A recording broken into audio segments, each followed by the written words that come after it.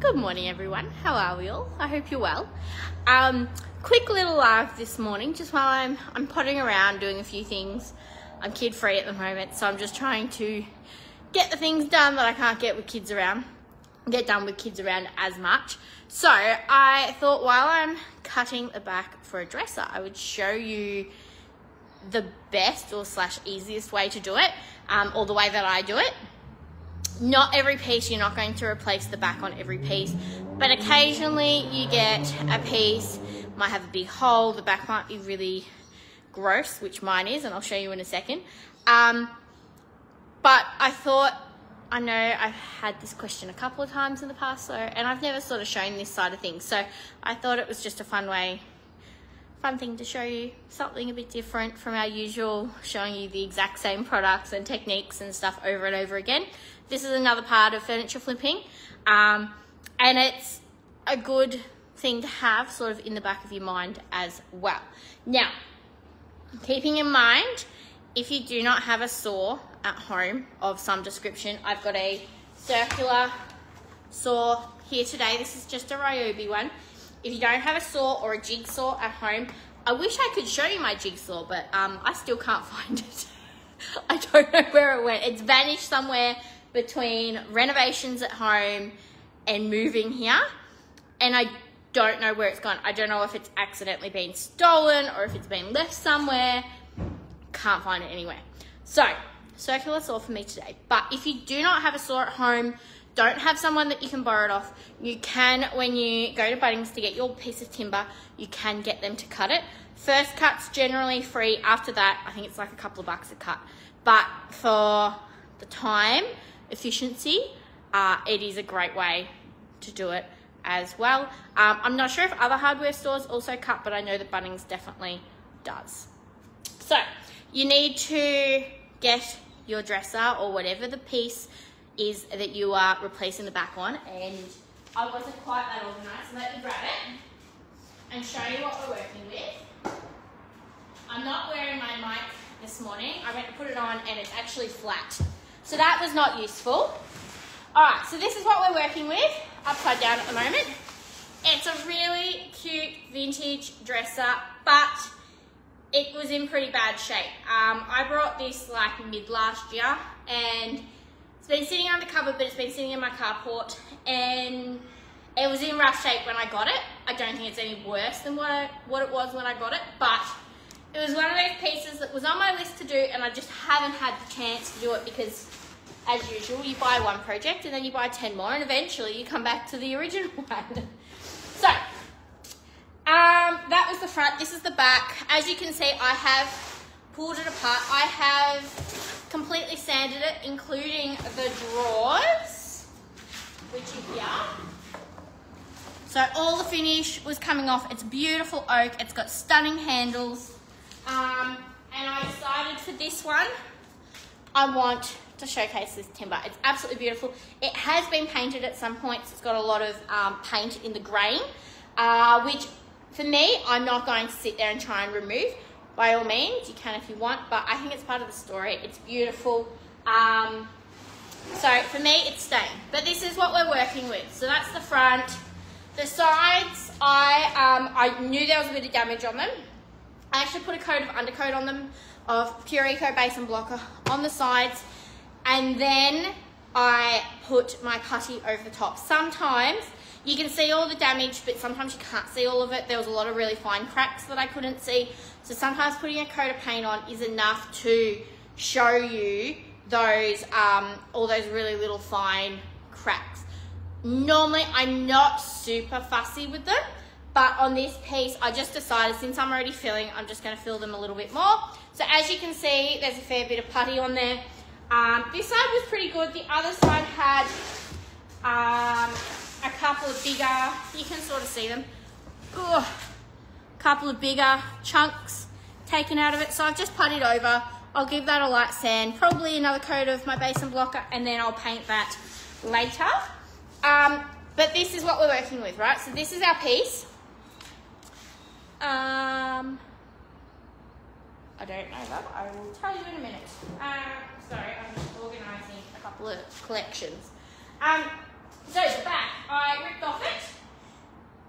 do and the top's off it as well. Where's the top's over there? I'm not picking it up because I've already picked it up once, pulled it off, and got sidetracked by the back of it as I was pulling it off, and dropped the top of my toe, and I think I've broken my toe.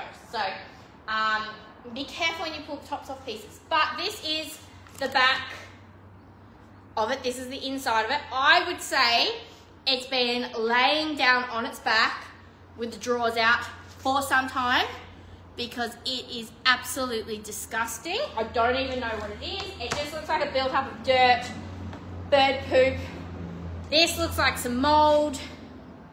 It's just gross. Like, I cannot leave that on there. I'm not gonna sit there and scrub it and clean it, because honestly, I don't think it would ever be clean. And I don't, excuse me, hair, behave yourself. I don't, no, yuck. So it's come off. So if you can, try and pull your backing off in one piece as much as possible, because it will make your job easier. If you can't, worst comes to worst, just measure the back of the piece, okay? But what you want to do, and mine has come off in one piece, it's just fallen apart then because I picked it up. Let me just shove this back on there. I've left, it's got like the main piece, but they're boards, and then they've got other pieces there. So I'm just going to, one of these has still got a little nail in it. Let me just shove that back into the nail hole. Where are we? Right. One complete backward. You can see how gross that is. There's no way I was leaving that in this piece. If that wasn't in there, the back, like, it was fine. It would have been fine. I would have been happy to leave the back on, but with that being that gross, there's no way I'm leaving that on there. So grab your piece if you've got it all in one piece. And you're going to grab yourself a new piece of timber. Normally I use MDF or plywood, whatever the cheapest option is. And yes, it is cheaper generally to buy it in a larger piece, because then you can get more pieces out of it. But if you're just doing one project, you don't have the space to store it, just get like the closest size that you can to what you're working on. So if you need like a 500 by 1 meter piece, get the piece of timber that's as close to that size as possible. That way you've got less excess, and it just less wastage. But if you're working on multiple pieces like I am, a nice big piece is absolutely fine. This piece is actually marine grade ply, I think it was, which I don't know, I would never normally use for this. Does it still have the sticker on it? Let me show you. Normally I wouldn't use this, but I specifically wanted this piece for the top of the piece. It's the piece over there. I've shown you a few times. I need my jigsaw to cut the round corners, and of course I can't find it, so I've got the wood, don't have the jigsaw. But I specifically wanted a really, really nice grain. So I've got the marine grade ply, which is quite expensive in comparison to what you normally use. There's the little label there for you. Take a little screenshot if you need to. But it's got the nice grain. Normally I wouldn't use this for the back of a piece, but this is what I've got. I know I'm only going to use like a really small, this only comes in this size or bigger, or it did on the day that I went anyway. I'm only going to use a really small amount of this for the top of my piece, so I'm going to have leftover anyway. I may as well use it. I've already bought it, already paid for it. May as well use it for the back of this piece. But normally, just buy whatever the cheapest wood or MDF that you can get for the size that you need, okay? So what you're going to do is, and I've already done it, and I thought afterwards, oh, I should have showed you, so I'm just going to pretend to do it again.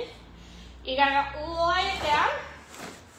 You're going to take the back of your piece, and I know this is super self-explanatory, but I know some of you like to see things like this.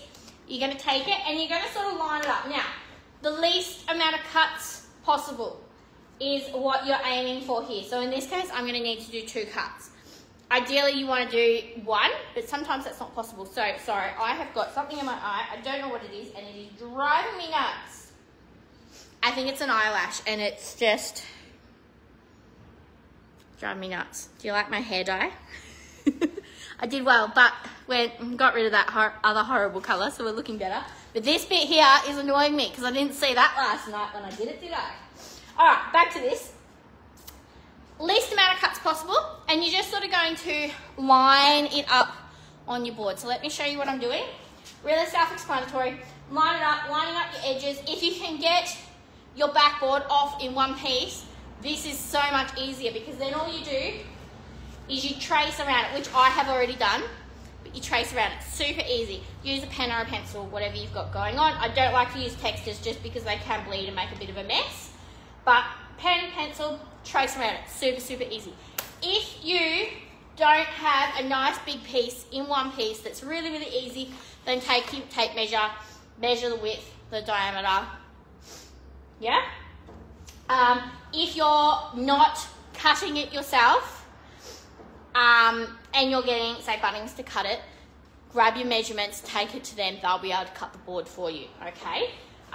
So it's absolutely fine if you don't have it, that's not an issue. So, once you've traced it, you've got, and I don't know how well you can see it over here, we've got our nice big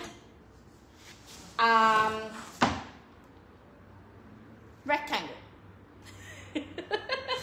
Then you're going to grab your saw. Now, I didn't think to check the battery on this before I did this. Ooh, we're fine today. That's a nice change. I like the Ryobi. We've got Ryobi everything because the batteries are interchangeable, and they're a really good price point. I do have a better blade on mine. The blade that came with it lasted quite a long time actually. But I was cutting something with it. I don't know what it was. Can't remember what it was. There was something that I had to, the bench top for our pantry, and I just wanted a really clean cut, and the old blade wasn't doing as well. So my dad recommended this one, and so far I love it. Now, a jigsaw would be easier on a piece like this, but obviously I don't have it. So this is what we're using. Absolutely fine. Make sure you got your ear and eye protection.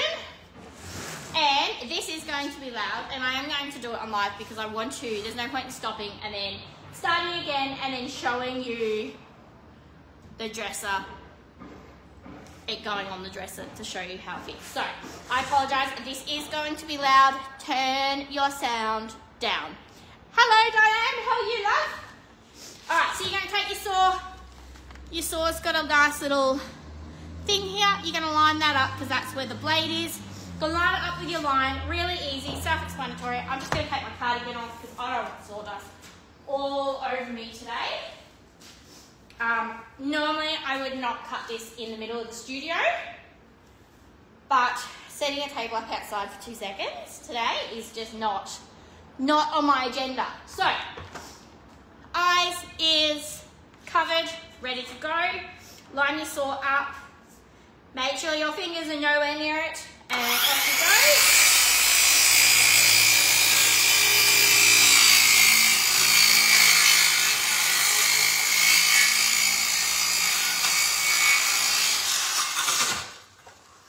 One cut, nice and easy. I always like to do my shortest cut first. I don't know why, it's just something I do. Do whatever you like, really. Alright, then we do the next one. Get out of the road. We need to move our old back because we no longer need that. Just watch for the old nails as well. Don't stand on those and put one of those into your feet. And now we're going to cut our other line.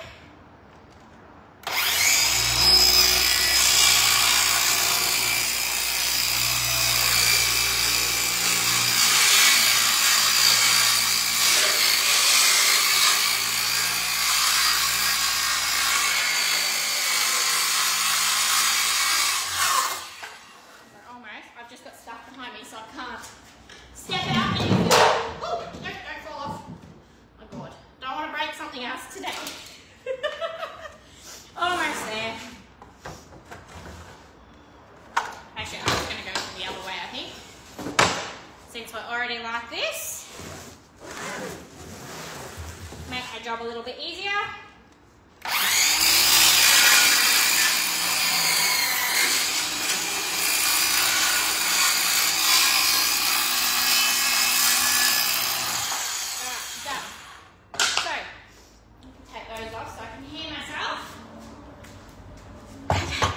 Your cuts don't have to be 100% perfect.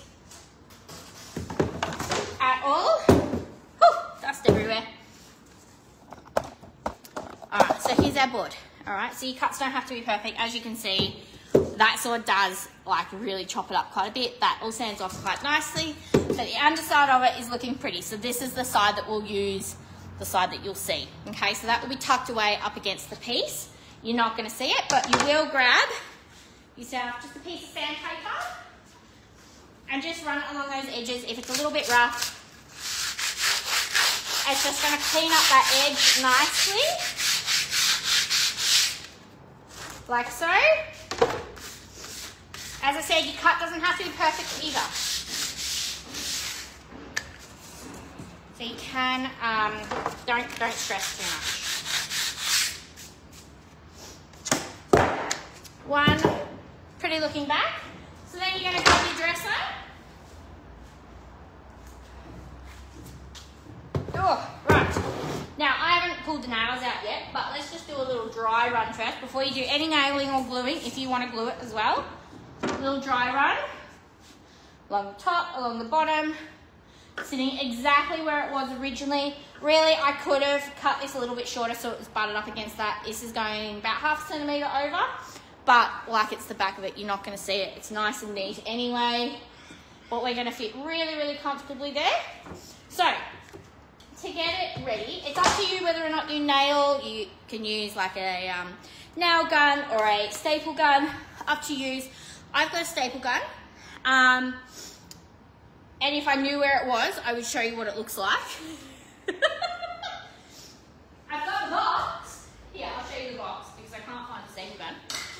Where did I put it? I had it this morning. Right, staple gun. Really cheap one. This does have nails as well, which are brilliant, but staples are fine. Up to you which one you want to use.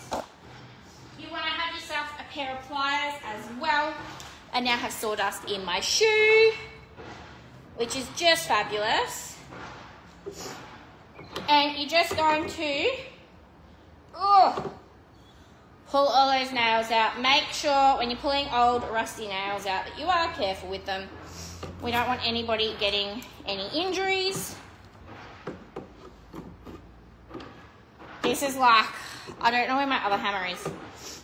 There we go. I hate pulling out old nails. There's nothing fun about it. But you just want to pull all those out. Obviously, I wasn't prepared for this live. Normally, I would be ready to go, but here we are. I wish I knew where my nail gun was, but we'll find that in a minute. This is really, really hard timber that this is made out of as well. Getting the back off this was an absolute pain in the ass because the timber and the nails are like, all the nails are stuck in there still. Where are we? No more there. Just there. Oh, Jesus. Oh, right. Nails out. Looking pretty. So, I'm just going to give this a quick wipe. Let me grab my cloth and go and wet it. I'm just going to give it a wipe just to clean it a little bit. It's a bit dusty for me. Give me 2 seconds.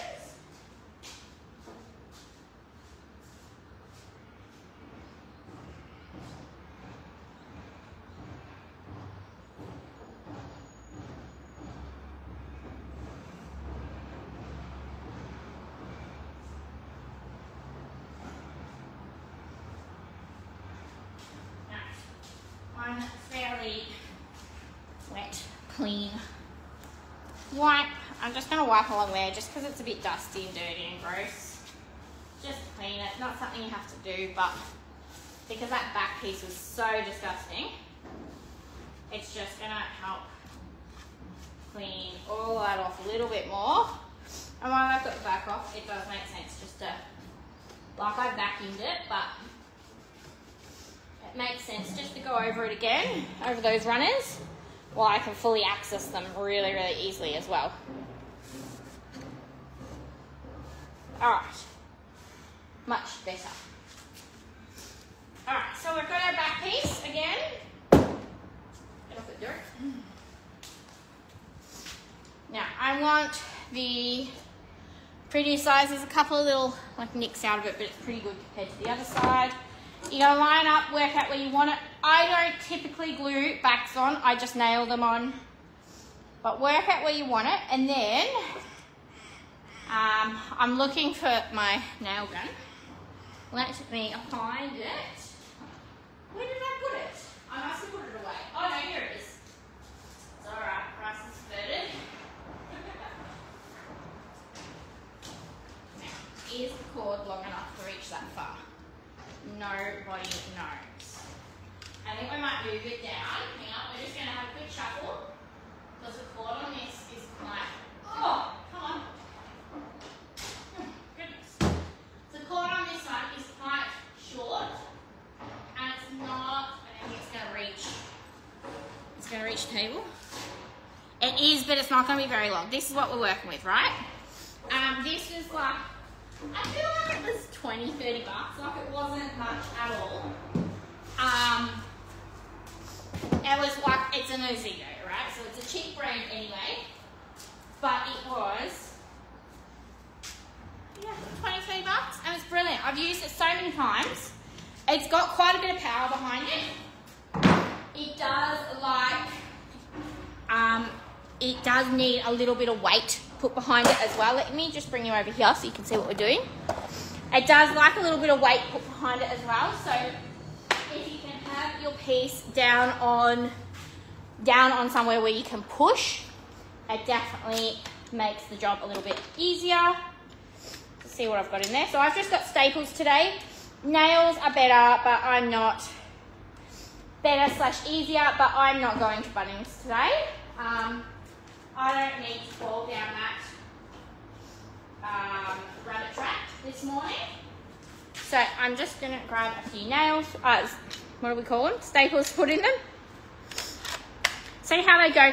If this timber's too hard for them to go in, then yes, I'll do nails. Or I'll go get my Ryobi one out, which is a battery operated one, and it's really, really powerful, and I can adjust the settings. But let's see how we go with this to start with. So you're going to line it up, make sure that you're not going like over the top of your top edge, otherwise when you put your top back on, if you've taken it off, it's not going to go on. So, and you don't want to have to pull this back off to put it back on either. So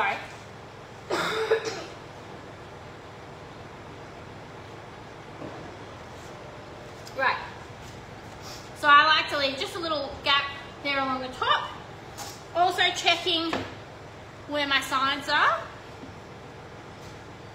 Sort of, if you look at where the nails were originally, cover those up sort of thing. Is the best way to do it. Up just a little bit. As I said, we do have a little bit of overhang here at the bottom, but I'm not overly concerned about that. I know that I've got a base here, and sometimes you'll have, on bigger pieces, you'll have some sort of support down through the middle either way. If you can, try and work out where that is and pop a couple in there as well. It's just going to stop the whole back from bowing. This piece is obviously a lot smaller, so it doesn't have that. So we're just doing along the edges. Typically, wherever it's been nailed from when it was manufactured is where you sort of want to be putting your nails again. Generally, there is a reason for it. Now, this is loud again. I apologize. Borals. Oh, also going, and yes, I have the door wide open because it's sunny and it is a beautiful weather here today. Alright, so this one does like a little bit of weight behind it, so do push down on it. Just stops it from jumping too much, like so. If you don't, it will just sort of jump and it won't, the nail won't go all the way in, which obviously defeats the purpose. Like so. If I don't quite go all the way in, you can then go along afterwards and hammer them a little bit as well. But this, like this nail gun, I'll find a link and I'll post it for you guys. It is so good. It was really cheap. I brought it on a whim. I was doing a meat safe and I had to completely redo all of the netting with new timber as well. Normally on meat safes I try to, what do I try to do? I try to reuse the bits of timber that hold the netting in place. But this one that I was doing, I had to redo all of that. And which is fine. But because I had to redo it all, I didn't really want to sit there for hours, like hammering little tiny nails in. So I got this on a whim just to see. Best thing I brought. Best thing I brought. Such a good one to have in your toolkit. And to be honest, I use this more than what I use my really powerful Ryobi one, my great big one. Let me show you that one so you know what I'm talking about as well. Hang on.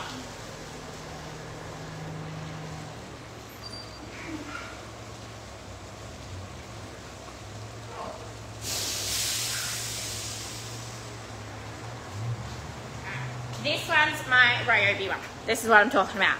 So it's big, it's heavy, it's very powerful, fully adjustable, which I love. And if I'm working on bigger projects that need that bit more power, this is brilliant. Again, it's battery. So the battery that I just used in my saw and then in my drill is brilliant, but it's heavy, it's big. Ones like this where you're going straight down is easy, but anytime you're sort of trying to go up or on a side, after a while, like my arm hurts just holding this for a couple of minutes. So as great as that is, this weighs maybe, I wouldn't even say it's a kilo, like maybe 500, 800 grams, no more than a block of butter.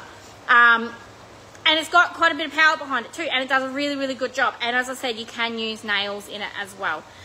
You can buy the specific nails, but this is brilliant. Our back's on. I like to go along, just double check. I don't like to have any big gaps in it. I like to have a nail or staple sort of every 10-ish centimeters. That way it just stops it from buckling off later on as it goes. But we have the back on our dresser. So I've got to put the top back on. The top needs to be nailed on, but I'm actually going to glue it as well, just to make sure it stays on. And then I've got to sand the sides, and we're ready to do a little bit of painting and a timber finish. I'm thinking sepia, but I'm not sure. Still deciding, but I've got other projects to do today, so I'm going to start those. I'm going to come back to this once I decide, and we will definitely do another live later on, finishing this one up, because I think it's a bit of fun, a bit different, nearly a full restoration versus just painting everything, which is all we've done lately. So we'll see how we go. I hope that was helpful and somewhat informative. As I said, I don't replace the backs very often, but sometimes they're pretty gross like this one was, or they've got holes in them, and it's worth replacing. Because I do this to sell, I always like to put the best product forward. Whereas if it was just for myself and it had a hole in it or something like that, I'd probably just leave it. If it was gross like that, I would still replace it. There's no way I was going to clean that. Replacing, it's cheap, it's easy, and it's well worth a few minutes of effort. Like that took, what, 15 minutes and start to finish, and it's done. And now I can move on and finish the project. That's it from me. Thank you so much for joining me. Please let me know if you've got any questions. Ignore this part. That's going to drive me nuts. But at least now my hair's all one colour instead of what it did last time. Alright, that's it. I need to go do something else now. Have a lovely day, everyone. Bye.